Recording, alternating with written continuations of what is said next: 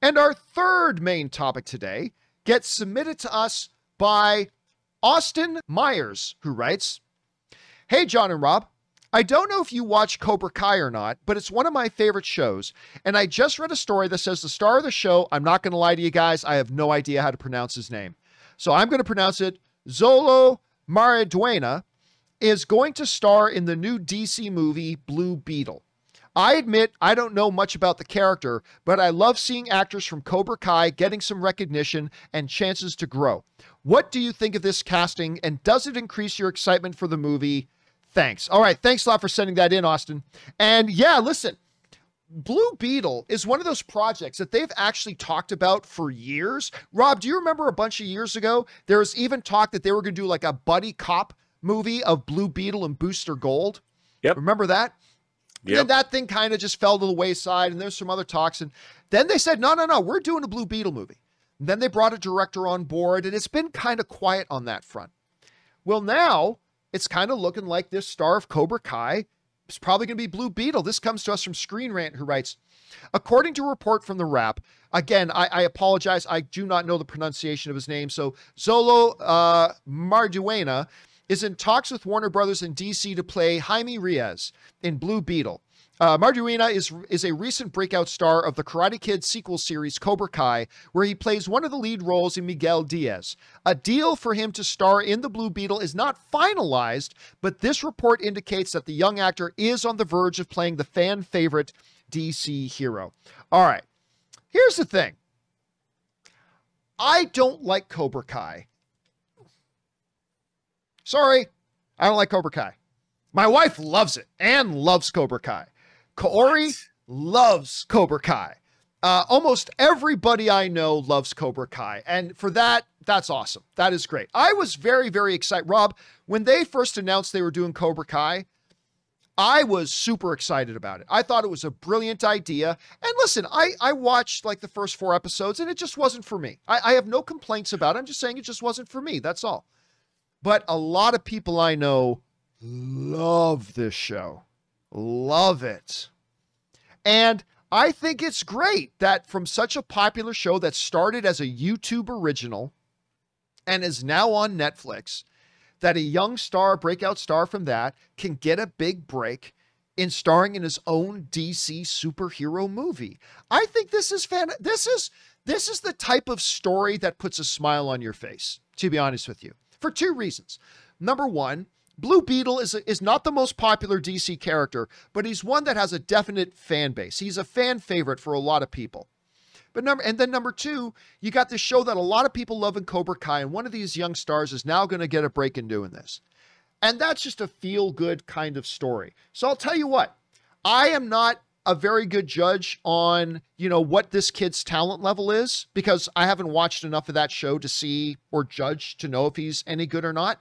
But clearly he's a fan favorite. People really like him. And I think the story of him getting a break like this, Rob, is actually pretty exciting. Anyway, Rob, and there was still some talk around. Some people thought it should be like Cord, should be, Blue Beetle. But I like the idea of them doing Jaime Reyes as their Blue Beetle. At any rate, Rob, you hear about this. I don't know if you watch Cobra Kai or not. What do you think about this matchup and this casting? Well, first of all, I think I like Cobra Kai. I think this is good casting. It's interesting because the version of Blue Beetle they're going with is a newer version of the character, and I'm a huge fan of the Ted Kord version, that was popularized in the 80s. But I understand why they're going with this version. I think he's a good actor. Again, it all comes down to the story and character. How's this character going to be written? And it's exciting. I mean, I like both Blue Beetles. I mean, I like the characters. So it's just interesting to me that this is who they're going to be the next. This is the next DC character, and maybe it'll be a breakout character like Shazam. But I really wanted to see the Blue Beetle Booster Gold movie, the blue and the gold, because I love those characters. But I mean, listen, to, give you a little bit of hope there in your, sadness, rainfall, Rob, let me give you a little bit of sunshine. I mean, couldn't the possibility, though, that if this comes out, and I think they're saying this is going to be an HBO Max movie, much like the Batgirl movie is going to be. But I mean, if they come out this thing and it goes over really well with the fans, does that not increase the possibility of a Blue Beetle Booster Gold crossover at some point? Because you do have to admit, the one thing, as fun as I thought it sounded doing a Booster Gold Blue Beetle crossover thing, the one problem with that is you are talking about doing a crossover with two fairly unknown characters. Now, I can hear people screaming at me, we know who Booster Gold is.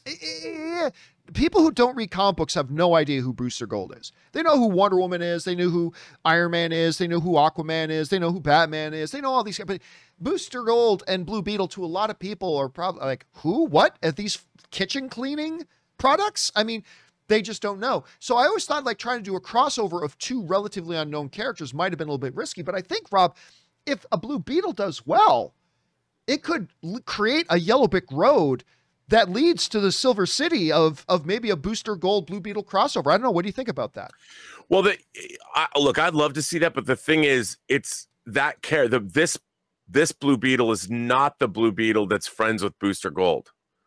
So, but I think that doesn't mean you can't bring in another. It's a multiverse, John. So yeah, look, I think whenever a character is successful, it's good for everybody because it shines more light on the character, more people know about them, and I think it's great. You know, there's no downside if it turns out to be great. That's true. And the question is for you guys.